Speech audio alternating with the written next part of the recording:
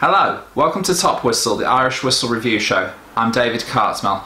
On this episode I'm reviewing another Gene Milligan whistle made by Gene Milligan of Denver, Colorado, USA. For those who did not see my previous episode, I reviewed the Cartmell diamond wood with the loud session mouthpiece, whereas in this one, this is the aluminium body with the quiet session mouthpiece. For those who did not see my previous episode, Gene Milligan makes a variety of high-end whistles that are made from exotic woods to more conventional aluminium and plastic. This whistle will set you back $185 American, and if you wish to purchase this one for yourselves, there is a link in the description box below. But for those who are wondering, well, what's the difference between this one and the other one I previously reviewed? I'm about to show you.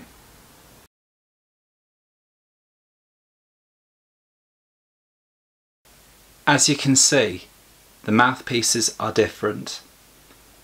The wooden one has the loud session mouthpiece. The aluminium one has the quiet one. They are differently shaped. As subtle as the difference is, on the right is the loud session mouthpiece. You can tell it is that one because the windway is the larger one out of the two, whereas the one on the left is the quiet session mouthpiece, which has the more narrow windway. The labium blades are shaped differently. One thing the whistles do have in common though is this beautiful Irish cross, which is a trademark of Gene Milligan's whistles. As you can see, he has also put his name, the place he's from, Denver, Colorado, along with the issue number that is unique to each whistle. Another thing I do have to say I like about the Gene Milligan brand is how old-fashioned and classical they look in design. This whistle by comparison has the elements of that, but it's more modern and sleek in design, which is one thing I do have to say I really love about this whistle. And another great thing is, if you're fussy about concert pitch, this whistle is tunable as well because of the brass tuning slide. But with these things I've mentioned, does the quiet session mouthpiece with the aluminium body compete well against the Cartmell diamond wood with the loud session mouthpiece, which I did in a previous video score a respectable 9.5 out of 10? We're about to find out.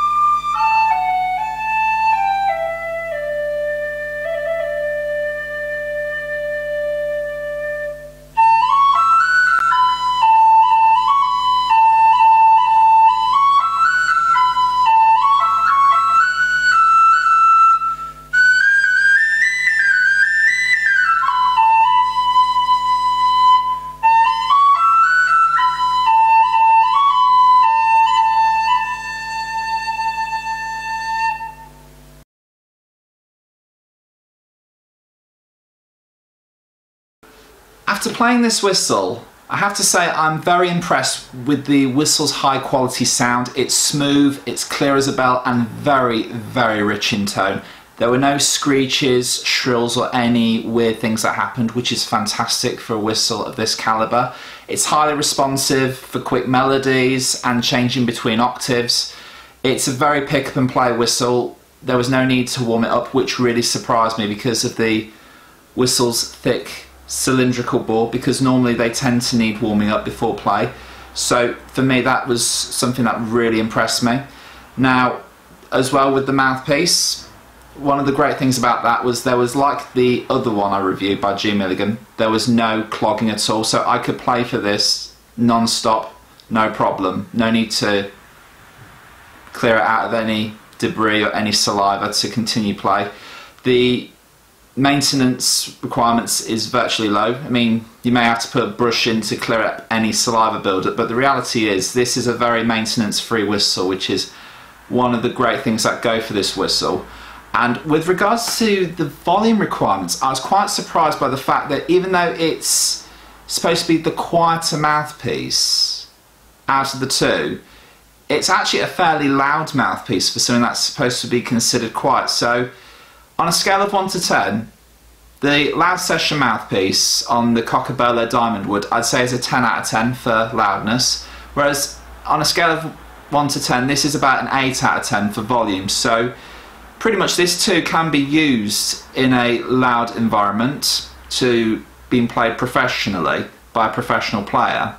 And going further into the professional side of things, it was good in the outdoor tests, so I had no problems with wind resistance, so easily this could be used for a busking whistle.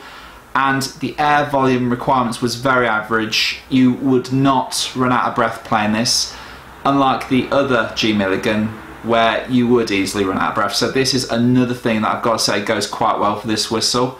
And even what really surprised me was, because of the ease of use playing this one, I could even recommend this, believe it or not, to a novice player who, even though, yeah, it's going to be expensive to buy, they could easily grow into this whistle and play it professionally, which is a good thing about this whistle as a long-term investment.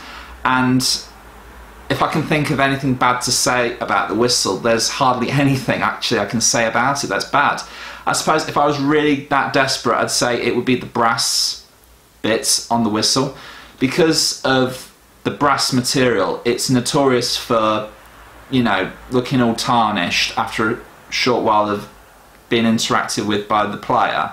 So it tarnishes quite easily, the brass bits. So if you were to worry about aesthetics, that's the only thing that goes for this whistle. But in a nutshell, this is a great whistle. There's no problems, there's no weird anomalies, it plays like a dream.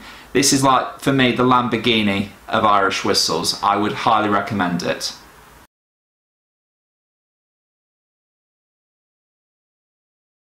After weighing the pros and cons of the whistle, I've decided to score this one my very first 10 out of 10 score. Without question, this is perhaps the best whistle I've ever played in my entire life. The quality of the whistle for its sound, along with the craftsmanship, aesthetics to complement it, it's just out of this world.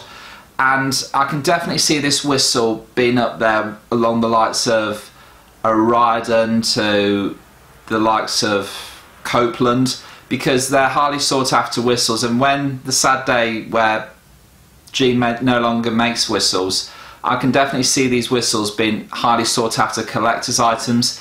It's universal for all players, whether you're an amateur to professional, and without doubt this whistle will be the best 185 you'll ever spend for an instrument. And I would also like to add that I would like to extend a special thanks to Gene Milligan himself for giving me this whistle, because he saw the previous video, he really liked it, and he gave me this one on the house. So I would like to offer him a personal thanks for giving me this whistle, and God bless you, Gene. You've really made someone happy, and I have to say, you're the best. I really do think you are the best whistle maker around at the moment. And if you like this episode and you wish to see more shows like this, please do hit the subscribe button, and I look forward to seeing you all again soon. Goodbye.